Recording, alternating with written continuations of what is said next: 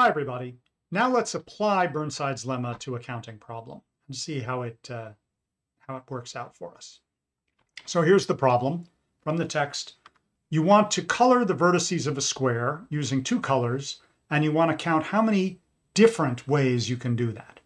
So just to sort of put this in context, suppose you have a square, here it is, and you want to put, let's say, red, and you want to color the vertices red and green.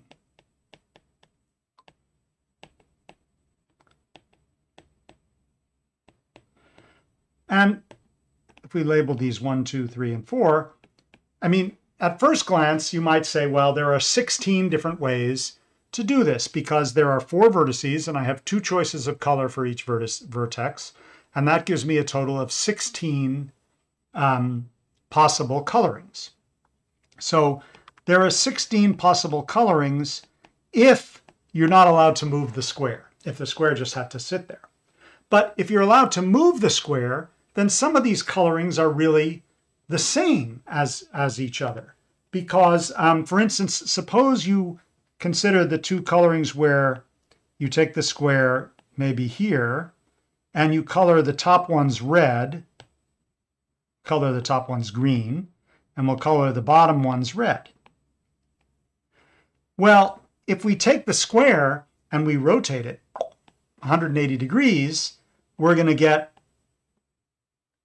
the square, but now we're going to have the top vertices colored red and the bottom vertices colored green. And we want to count these as just one coloring. We want to say the 2 colorings are the same if there's a symmetry of the square, which changes one into the other. And then we want to know how many different ways there are to do that. And we can rephrase that as a problem in group actions, because we can think of a coloring is a function from the set of vertices to the set of colors. There are 16 possible functions, but we're going to say that 2 of these are the same if we can find a permutation, or an element of D4 would be a better way to put it, not an arbitrary permutation, but a symmetry of the square. If there's a G in D4, so that if I first do G and then do F, I get a different coloring, then we're going to say that F and H are the same. So in this example, if I let G be the rotation that I sometimes call R squared, which takes the square and rotates it 180 degrees, if you first do R squared and then do the coloring, you will turn one of these into the other, and vice versa. So we're going to say that 2 colorings are the equivalent if they differ by the action of G, and this is the same thing as saying that 2 colorings are the same if they are in the same orbit.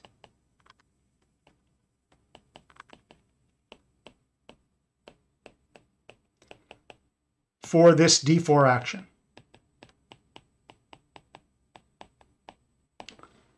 So we have a 16-element set consisting of the colorings, and we have a group acting on it, and the orbits are the one, any orbit corresponds to a single coloring, because the collection of colorings in a particular orbit can all be obtained from one another by rotating or reflecting the square. And so the question we really want to know is, how many orbits are there?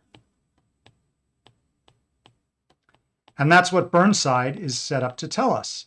It tells us that K, the number of orbits, is 1 over the order of the group times the sum of the elements in the group of the size of the fixed set. And in this particular context, the group is D4, so the order of G is 8. And these sets, what do they mean? Well, they're asking how many colorings, whereby that I just mean labelings of the edge of the vertices of the square with colors, are fixed by each element of the group. So let's remind ourselves what the elements of D4 are. Well, there's the identity. There's the diagonal reflections. There are 2 of those. There's the midpoint reflections. There are 2 of those. There's the rotation through 1 and 3. Call them maybe R and R cubed. And finally, there's the 180-degree rotation, which we know is R squared is different because it's in the center. And what we want to ask is for each, so there's 2 here, and then there's 1 R squared rotation. And the question is, how do each of these group elements act on the ways that we label the square with colors? Well, let's think about the identity element first. The identity element doesn't move the square at all. So I can assign colors freely to the square, and if I take the square and then I change the vertices by the identity element, I get the same coloring back. So there are 16 colorings for the identity element that are fixed. What about these reflections across the diagonal? Well, when I reflect the square across the diagonal, whatever color I put here, I had better put the same color there. But I can put any color that I want here and here. Because when I flip the square across the diagonal, these 2 vertices are going to get exchanged. And if that's going to not change my coloring, those 2 have to have the same color. So how many choices do I have altogether? I can put anything here.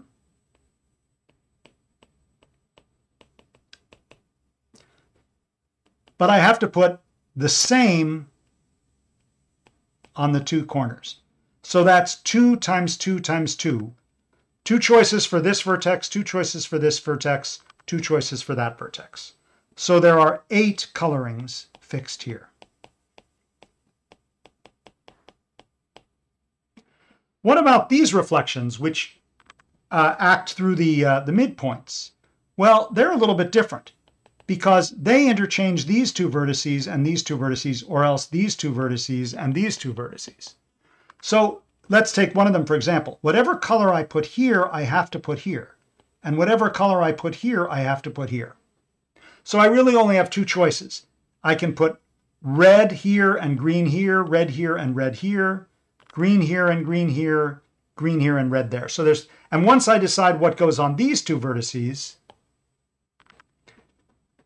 this one and this one, it determines what goes on those 2. And if I was doing the reflection this way, then whatever I put here and here would determine what I have here and here.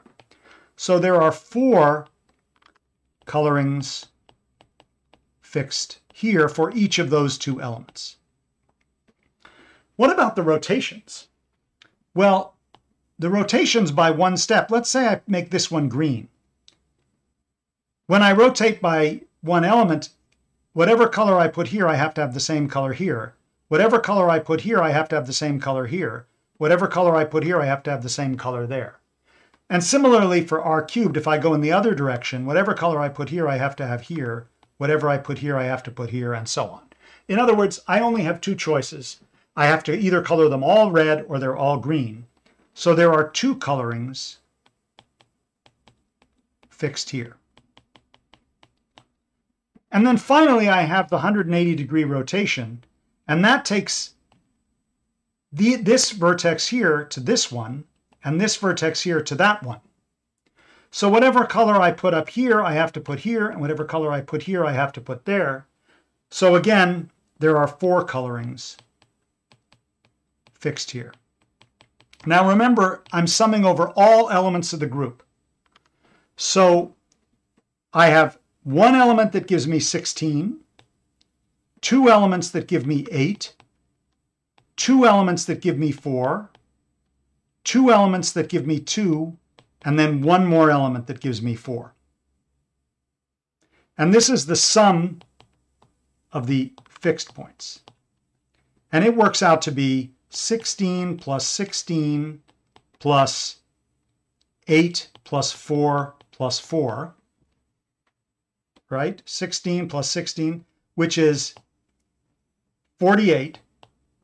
But remember, the order of our group is 8. It's the dihedral group. And so the number of orbits that we get by Burnside's lemma is 6. So we get by Burnside's lemma that k, which is 1 over the order of g sum xg, is 48 over 8, which is 6. So there are 6 different ways up to symmetry to color the vertices of the square. And you might amuse yourself by trying to figure out what they are. 2 of them are what you get if you color all the vertices red or all the vertices green. So you really only have to find the other 4. And that's a kind of a fun exercise. Let me give you one another example of how you can do this counting problem. So a graph is a collection of dots connected by line segments. And this isn't the meaning of graph in the sense of the graph of a function. This is the meaning of graph in the sense of graph theory. And they're very simple objects. You take a few points and you connect them by lines. And suppose you want to know how many graphs are possible with 3 vertices. And again, if you think about this for a moment, given 3 vertices, there are, let's label the vertices 1, 2, 3. You can, for instance, have the graph with no vertices. That's one of them. Sorry, no edge. How many? So we have 3 vertices. You could have no edges. That would be 1. Or you could take this graph, which just has 1 edge, joining 1 and 2. Or you could take the graph which has just 1 edge joining 1 and 3. Or the graph that just has 1 edge joining 2 and 3. But the only difference between these 3 graphs is how you've labeled the vertices. The graphs themselves are the same. So let's say that two graphs they're equivalent.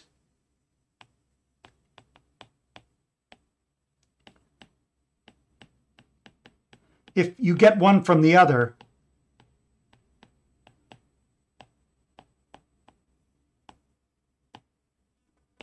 just by renumbering the vertices.